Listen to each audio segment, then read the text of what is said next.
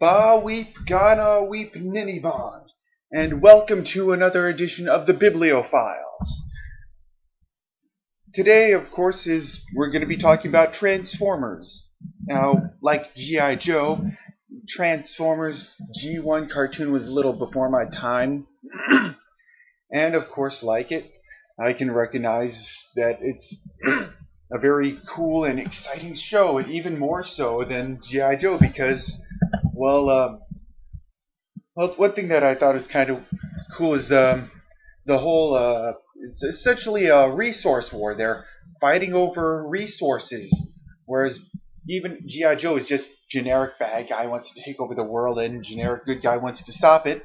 These guys are fighting over the Autobots and Decepticons are fighting over sources of energy. Like there's even like sometimes where they would like fight each other in oil fields to get the oil, which when you think about it from that perspective, from the resource war perspective, that makes the show surprisingly more relevant than now than when it first came out, even more so than the Michael Bay films, especially the Michael Bay movies. But we're not here to. I'm not going to talk about that any longer. Right now, I'm going to talk about is one thing that kind of bugged me is like they never really talk about how the war began. It's just the story starts pretty much right the second they get to Earth, or the cartoon's case, 4 million years after they get to Earth. Anyway, I think there was like a comic book that was made a while back, but I never read it or seen it.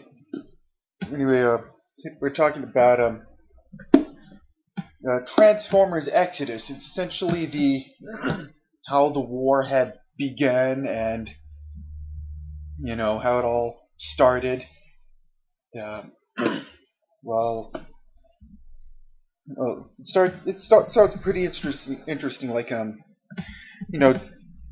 the planet Cybertron is like under this oligarchy of oppression, and then like an Autobot, or I mean just a Cybertronian decides to rise up and build a rebellion and try and ferment revolution. And you know who this is? Megatron. Yes, Megatron is actually a good guy at the beginning, and it's slowly power just corrupts him and so forth.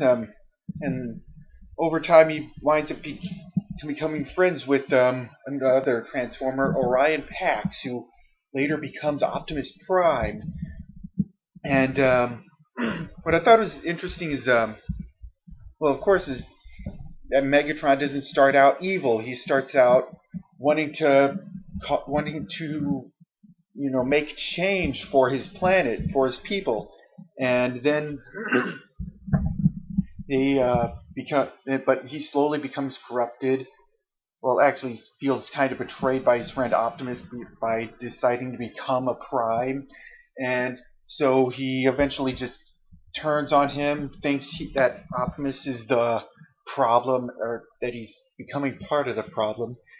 So, and like he eventually becomes corrupted by power and war and so forth, and becomes the evil bastard we all know and love. and and I thought that was pretty cool, or pretty interesting. And there's like a couple of things that I thought were kind of weird, like how Optimus Prime actually becomes a Prime. Like I won't get into much spoilers or anything, but kind of feels a little too convenient. Also, what I suppose this is kind of a spoiler is like the Autobots spend a lot of the time like just barely surviving by the skin of their, not really teeth, but you know. Um, and they're always just like this close to being taken out, just barely. surviving. And like I don't really know how the Cybertronians keep time. I think there's cycles, but I don't really know how that translates to years or whatever. But anyway, one thing that is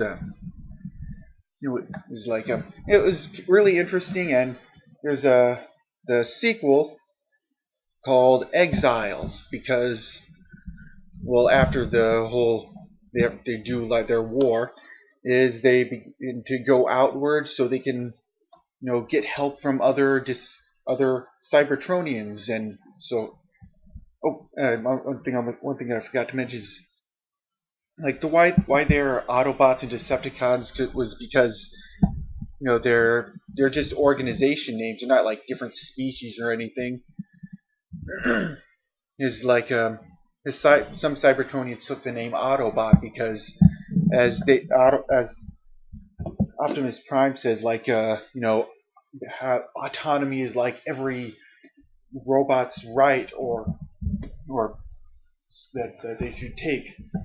And the Decepticons, of course, because they came into being out of deception, their organization. But back to Exiles. It goes to the couple different planets, Velocitron and Junkion, and it's okay, I guess, for a sequel, but yeah, it's just okay. This I'm going to give 4 out of 5 because, like I said, some stuff is just kind of convenient, like like I said, how Optimus Prime becomes a Prime,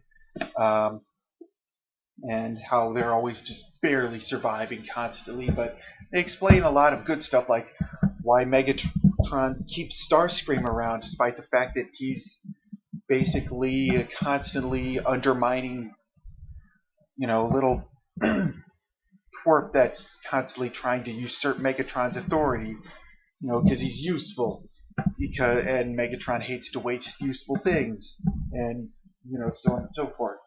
Or also like how Devastator and all those other combiner type robots came into being.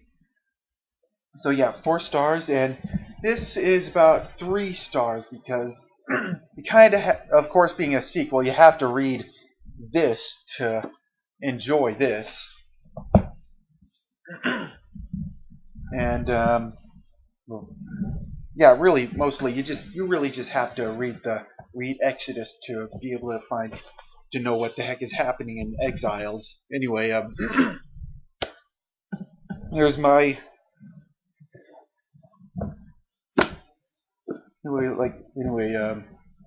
here's my opinion, and till next time, I'm your host, signing off. See ya.